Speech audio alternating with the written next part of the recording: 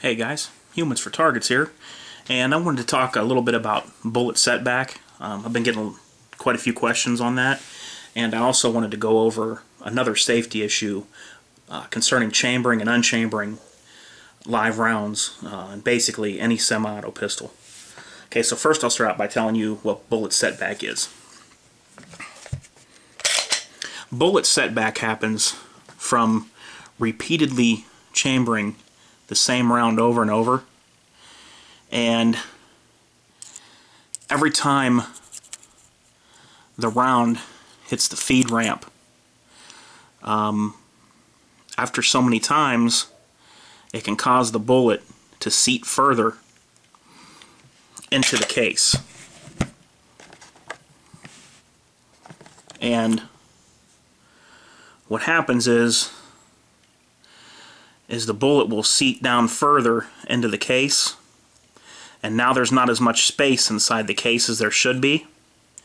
And when you try to fire the round, it creates extreme pressure inside the case and can cause the case wall to fail and will rupture and split the casing right here, and can also break your gun or cause other damage.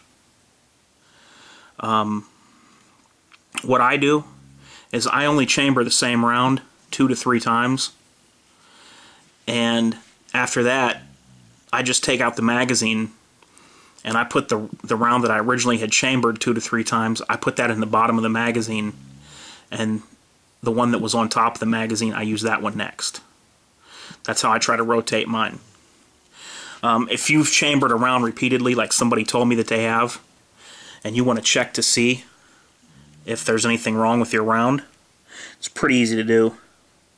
Just take both rounds and set them on something level side by side, and if you can't tell by eye that there's a difference in the length of the bullet coming out of the casing, then your round is okay.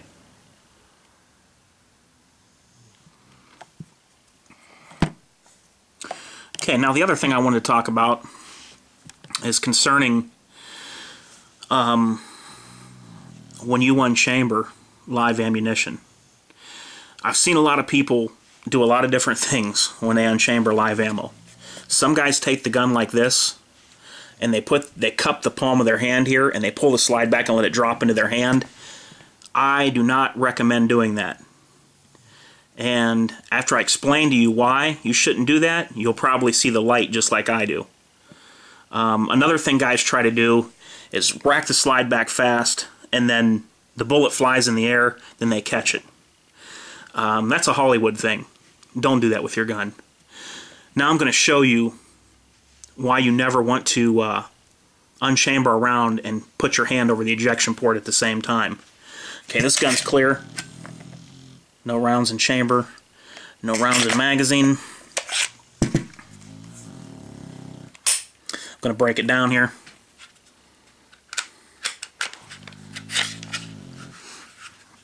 Okay.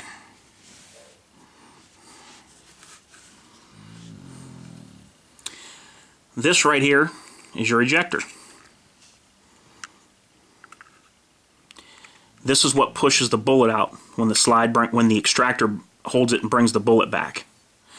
This hits the rim of the casing, and the force from the rim of the casing hitting this causes it to go out of the ejection port. You can see how pointy this is. Okay, so when you're unchambering a live round,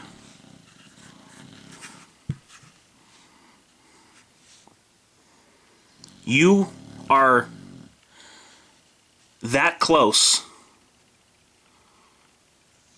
to this hitting that primer. You see how close that is?